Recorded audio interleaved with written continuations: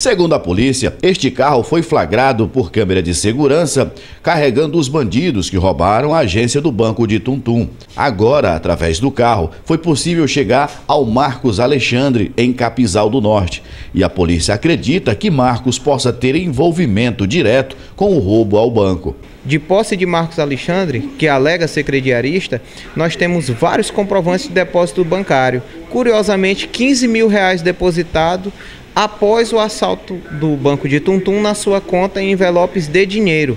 Observa-se também que nós temos vários envelopes de dinheiro do Banco do Brasil utilizado por ele. E prontamente nós acreditamos ter tido êxito em mais um passo contra a criminalidade. Com tantos indícios assim, a polícia acredita ter prendido o primeiro participante ao roubo do Banco do Brasil de Tuntum. Não há nenhuma dúvida que o carro utilizado no assalto foi o veículo que estava com Marcos. Mas quero ressaltar que, quanto à acusação da participação dele ou não, isso será feito após a investigação da Delegacia Regional de Presidente Dutra. Marcos Alexandre nega tudo e diz que está sendo vítima de perseguição e dá a sua versão para a fonte do dinheiro encontrado com ele. Eu ia para casa e eles me abordaram na estrada aí, dizendo que eu assaltei banco. Aí vamos ver, né?